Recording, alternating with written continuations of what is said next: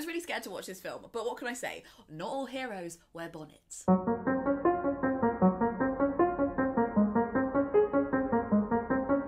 Hello and welcome back to my channel. Now, if you haven't been here before, you might not know that.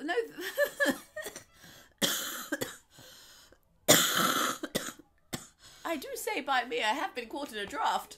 Hello and welcome back to my channel. My name is Lena Norms, and if you haven't been here before, you might not know the world's on fire. Well, the world is on fire, but it's important to occasionally maintain a love of the trivial. Are women's voices trivial? Are you a secret misogynist, Lena? I would recommend, when pondering any climate crisis, to take a brief period drama break. And that's what Universal Pictures gave me the opportunity to do the other day. They let me see the new adaptation of Emma early. God bless. Send it up. Not spawned by them. I was gifted, obviously, a screening to see the film, and I was jubilated and also incredibly nervous, as I know a lot of Jane Austen fans have been.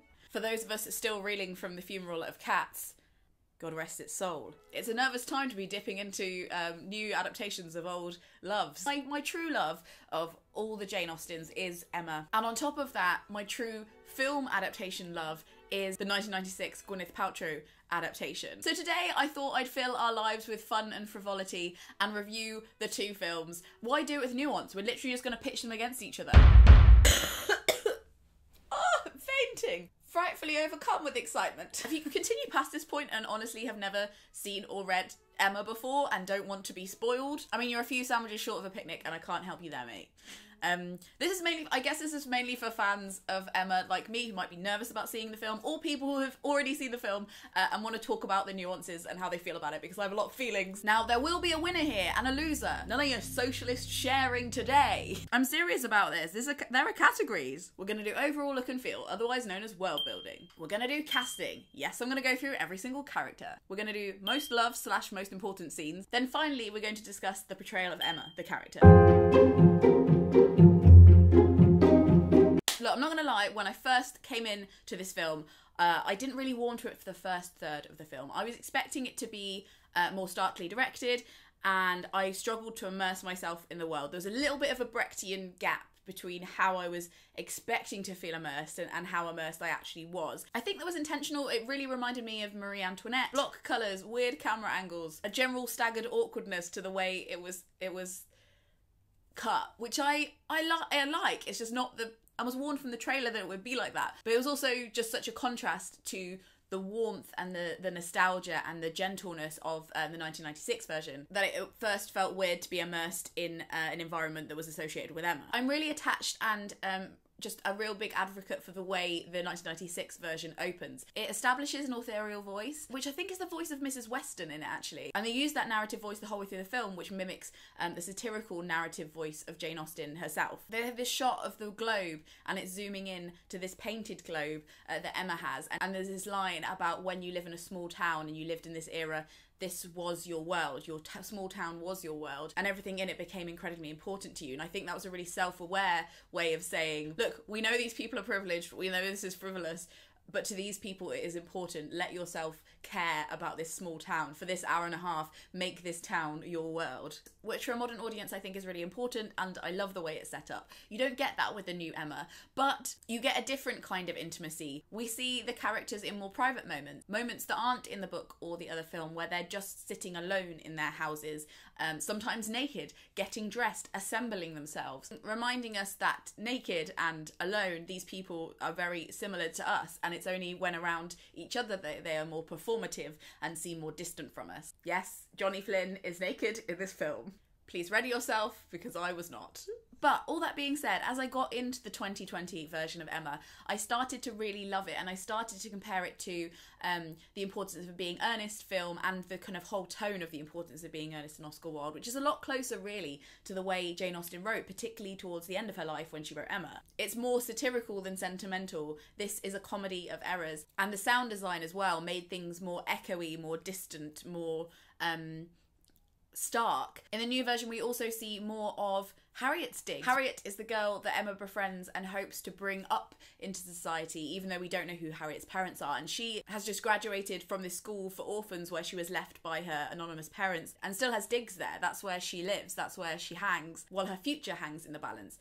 Emma meeting her at this very integral stage of her life, and also Emma lowering herself to entering spaces like that when she's so elevated in society is not what happens in the books or in the other films, but is an interesting choice that a lot of the scenes that are supposed to be set in Emma's house are in fact set in the humble lodgings of Harriet. So overall, surprise win of round one. I actually think that the 2020 version is better. Not warmer to my heart, not something that I feel so emotionally close to, but objectively more close to what I think Jane Austen intended, and in what it achieves, much more interesting. Ding ding, 1 point. Also, I'm not sure about the Ren symbolism of seeing Harriet's other orphans, but there was some weird Handmaid's Tale imagery going on that they had to have been aware of, and I'm not sure what the point of that was, but let me know in the comments below what you think your theory is as to why they would have done that.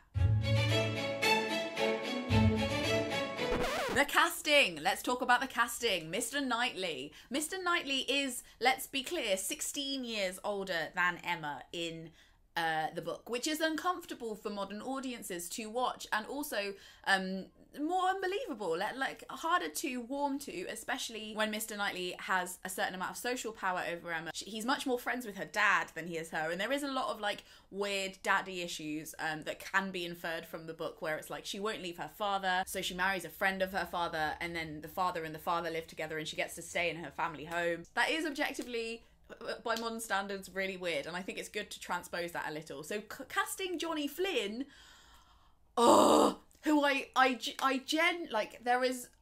genuinely love, and I'm not really somebody who gets very attached to public figures, but I think he's amazing. He was in Lovesick, which should have been and was called Scrotal Recall, and for that I recommend it alone.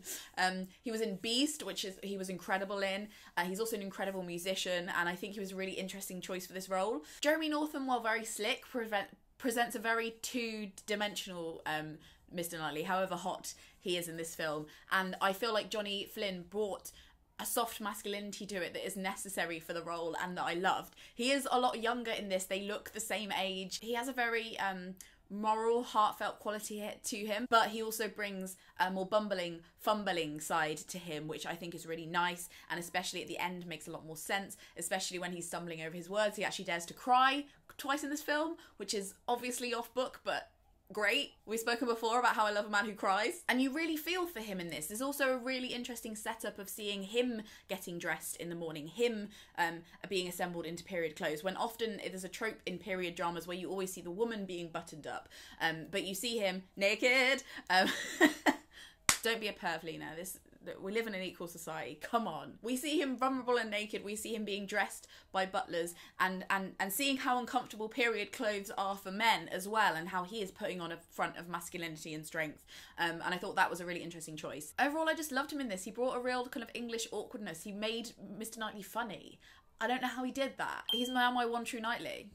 The other ones can fuck right off. I was disappointed in the casting of Harriet. Let me know what you think. Toni Collette plays her in the 1996 version, and in this is Mia Goth. And Mia Goth really plays on her stupidity, which I thought was a shame. In the book and in the 1996 version, it's much more clear that Harriet, while a bit scatty, while a little bit slow on the uptake, is really like Emma's equal in personality. She has as much personality as Emma. She can match her in conversation, and it's much more clear why Emma would befriend her, despite the social class disparity. To me, it's much more clear in the original narrative that they have an intimate friendship. It's only really at the end of the new film that we see them physically touching, laughing together, having any kind of connection. In this new film, Harriet is shown much more as really easy bait. In this one, Harriet is clearly prey for an Emma with claws. She's not somebody Emma sees, appreciates, and however self-centeredly wants to help. I've no opinion on Mr. Elton casting, nor do I want to. I really hate this character. They're quite an easy character to play, and both Mr. Eltons do it justice. So points for all the houses. Everybody gets a point. Let's be Dumbledore at the end of every fucking Harry Potter book where everybody gets a prize. Bill Nye as Mr. Woodhouse. I'm not even going to bother learning the name of the 1996 guy because god damn it, Bill Nye is now my original Mr. Woodhouse. He doesn't get as much screen time in the 2020 film as he does in the 1996 one, which is a shame because there's so many funny moments in the book with Mr. Woodhouse and I love him and he really makes the book for me. They did this really clever device thing with being obsessed with drafts and blinds and stuff in the new film, and I loved that, and I think Bill Nye is such a clear and crisp actor that he can get across a very big character in a very small amount of screen time, so he was a perfect choice. And it's also really funny because he admits in interviews that he's never read a Jane Austen book, never watched a Jane Austen film, but very much enjoyed wearing the breeches, which I appreciate. Oh my god, we're going to very briefly talk about this because it's such an easy one. Okay, Mr. Martin is played by Adam from Sex Education, and it's so good, and I don't need to say anything else. Okay, so they go and give us Juliet Stevenson for Mrs. Elton in the 1996 version. Get your lesbian feet out of my shoes! And then you go and throw Tanya Reynolds into the mix, and I'm supposed to choose? If there's ever an Amdram performance of Emma, please cast me as Mrs. Elton. I think I would be incredible at it. This is my life calling. Tanya stands up to this part so well. She has this incredibly long neck that for some reason I now see is perfect for the character of Mrs. Elton. She's much more starkly rude than the 1996 version, and you kind of like, with the 1996 version, I love it because literally everybody knows a Mrs. Elton in the 1996 version. But I also just love the way Tanya played it, and I think, God, this is points for everyone. Points, I'm sorry, there are points for everyone here. Frank Churchill, why are you putting this random hot man in this character? Look, we had Ewan McGregor for Frank Churchill in 1996. It was very hard to top that. But I feel like they went in a completely different direction with the 2020 version, and I'm not really sure how I feel about it. In the 1996 version, Frank Churchill, who is a bit of a rake, convinces Emma that he's in love with her when he's fucking not. He's secretly engaged to Jane Fairfax. But we're supposed to warm to him. We're supposed to believe that he is an equal companion of Emma. We're supposed to be excited about them. And Ian McEwan plays a very cheeky, amiable Frank Churchill. Whereas, who is this guy? Callum Turner. This guy just reeks, like the way he plays it, he just reeks of STIs. He's like the fuckboy that you're immediately just like, I will attain some kind of disease or heartbreak from this man. He's so clearly a rake in this that it's hard for us ever to believe that Emma might be with him, which is such a fun part of the plot to be sucked into, and you're just not in this film because of the casting. And I'm just like, no to this Frank Churchill. No. Points for Ewan McGregor. A cake for him. 4 for you, Glenn Coco. Somebody's committing a crime again. Who was it? Crimes against humanity. The police are coming for you. People who cast Frank Churchill. Now, Miss Bates. Okay, I love Miranda. I do. I'm such a fan of it. I was so excited to see that she was in it, and I think it was really good casting. However, weird choice, because the whole comedy and what's so funny about Miss Bates is that she is a comedy duo with Mrs. Bates, who is mute. She doesn't speak, and Miss Bates translates to her very loudly. And what's so funny about what's written about them is that they always come as a pair. One of them doesn't talk. You get the idea that she kind of disapproves of Miss Bates, and Miss Bates won't stop talking, and that's what's funny. In this, there is a complete absence of Mrs. Bates. Where is she? She's occasionally there. There's nothing funny about their relationship. And actually, I was kind of disappointed because Miranda plays this quite straight. Miranda Hart plays this as a serious part and occasionally will add humour. She really just uses her blank face look that she does with everything to insert the humour rather than using pacing and intonation and more script. And I don't know. Oh my God, is Ruth Jones in the 1996? We need to go back. It looks like she plays the Bates maid. We're going to go with Sophie Thompson for this one. She did such a good job, and I'm sorry, Miranda, but the stakes are high here. What can I say? Casting round over, we're now on to most loved / important scenes. What did I see? What did I not see? How did we see that? Let's find out.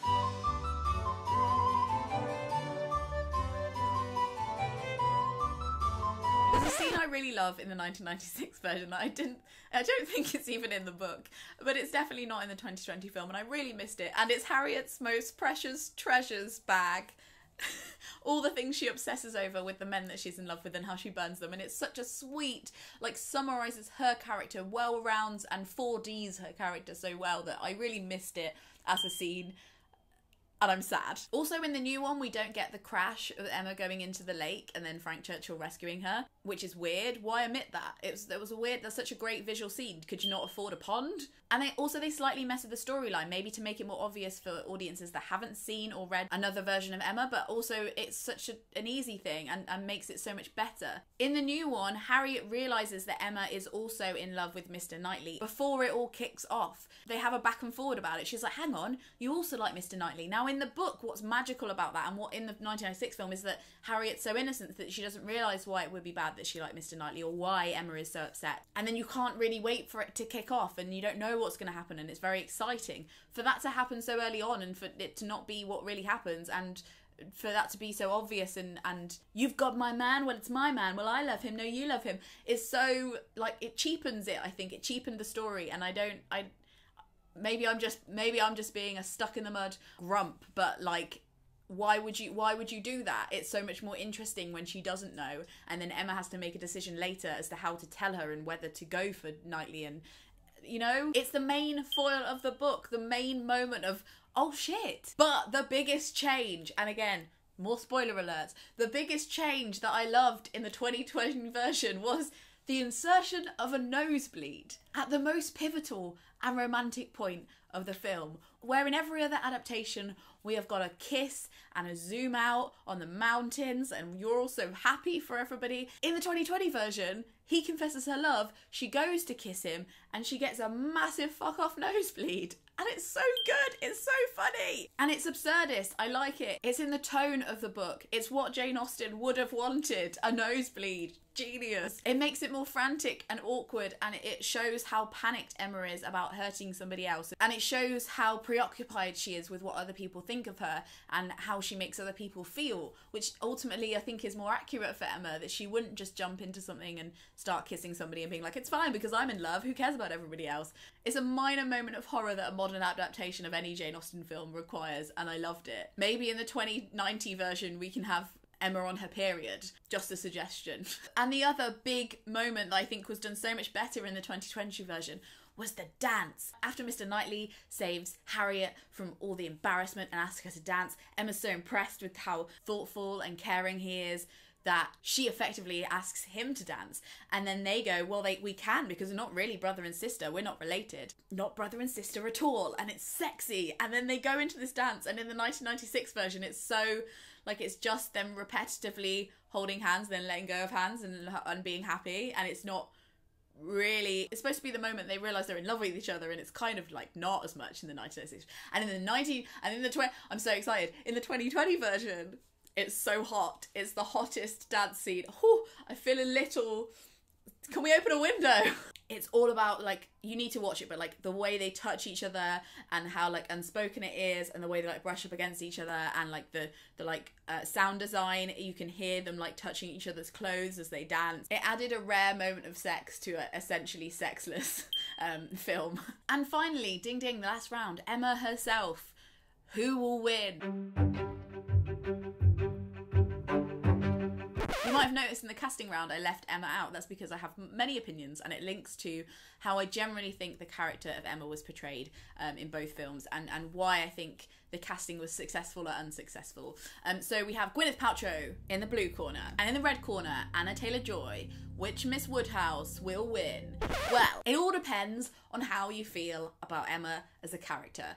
What you want her to be, and what Jane Austen wanted her to be. Well, I'll tell you what Jane Austen wanted her to be. Jane Austen said, I am going to make a heroine whom no one but myself will like. At this point in her career, Jane Austen has already knocked out Sense and Sensibility, Pride and Prejudice, and Mansfield Park. She's already a hit, she's already famous, she's getting to that point where she's like, fuck it, I'm gonna write a bitch that nobody likes. And honestly, as a teenager, when people are like, I am just like Elizabeth Bennet, I was like, I think I'm kind of more like Emma. What I love about Emma is she's somebody with a default setting of selfishness that she knows about and is constantly railing against and trying to become better. I felt the casting in the 2020 version was a lot meaner. She played Emma a lot meaner. At the beginning of the film, she was quite two-dimensional with the way she played it. There were less exhausted, trying to do the nicest thing faces, and more like, huh, everybody thinks I like them, but literally I hate everyone kind of looks. And it's not really what Emma's like in the book. And I thought it kind of took away from the beginning of the film, and that's why in the first part of the film I felt a little deflated and a little worried. However, no, actually, not however. Let's first go back to why I feel this way. Gwyneth Paltrow in this film plays Emma less satirically. And I'm not saying that's good or bad, but she plays her in a more sentimental way, a way that's really sincere. There's this scene at the beginning where we really see sincerely Emma's love of Mrs. Weston, and her leaving being the catalyst for her making friends with Harriet and creating a plot line for this novel in the first place. We see how much she really loves her and cares about her and how she is the centre of her world, rather than just in the 2020 version she kind of knocks on her door and is like, I'll miss you, don't leave me, I don't want you to leave me because I need you and I don't want you to get married. And the 1996 version, it's more about how much she really genuinely cares about Mrs. Weston. It's not just the way the actress plays it, it's also the opportunities in the 1996 version that Emma is given to show her more compassionate side. In the book and in the 1996 version, Emma acknowledges Mr. Martin, the farmer that Harriet is secretly in love with and is supposedly below Emma. She still acknowledges him, she still says hi. In the 2020 version, she's really rude. It's really out of her station, out of her character to not have any manners and completely ignores him, doesn't look at him, won't talk to him, completely snubs him, rather than being polite but also being like, I think you're quite poor, than in the 1996 version, at least pretending to be interested in what he said and saying hello. In the 1996 version, Emma is at ease around poor people. She's the person, when they go to help people in poverty, she's the one who easily tends to the sick, gives them food, looks after the children. And it's Harriet, who's supposed to be of a lower class than Emma, that looks awkward and doesn't really know what to do and doesn't really want to help the poor people. She's humbled much earlier by Harriet's behaviour in the 1996 version and says, now I see I should be lucky to resemble you in any way, to Harriet. It's quite early on that she's like, I think you might be inherently a better person than me. You may not have as many manners and graces or as much money as me, but I acknowledge early on in our friendship that I think you're just like a purer person than me. Which doesn't happen in the 2020 version at all. They very much sensationalise the idea of Harriet being a pet that Emma keeps around, rather than Emma being deeply lonely and needing company and finding it in this very pure-hearted girl. However, all of that being said, 2020 Emma, there's more of a journey that we go on with her, because if she starts off a bitch and becomes definitely not a bitch, it's a more dramatic change for us. It more effectively shows us the difference in her personality and what she's gone through in her character arc. Ultimately, the point of Emma's character is, I think, similar to her other books but in another way,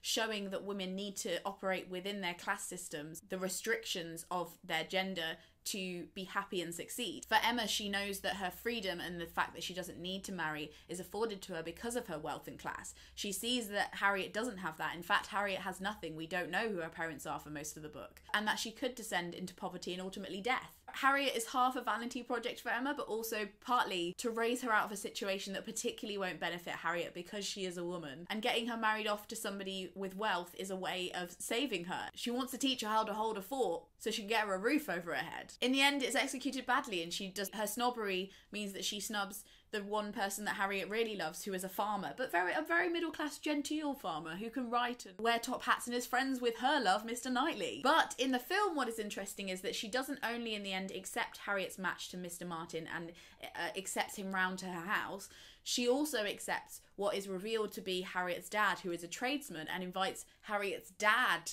around to the house, which is, I can't emphasise, much more of a shift than inviting Robert Martin around. And that's something that doesn't happen in the book or the 1996 version, but is an emblem of social progress and something that I think is really cool to insert into the 2020 version. And I liked that. So while I'm not in love with the casting, weirdly, I think I'm going to let the 2020 film win this round. And points aside, I'm going to let the 2020 version win. What I haven't mentioned so far in this video is that Emma, despite being one of the most famous books by a woman ever, and to be about a female protagonist, has never had an adaptation of it made, both screenwritten and directed by women, who are, by the way, 50% of the population. The director deficit is deafening. As I mentioned when I talked about Mr. Knightley, I think this film is really shot in the female gaze. We see a lot more of the men, the softness of the men. We also see a lot more of the separation between the men and the women,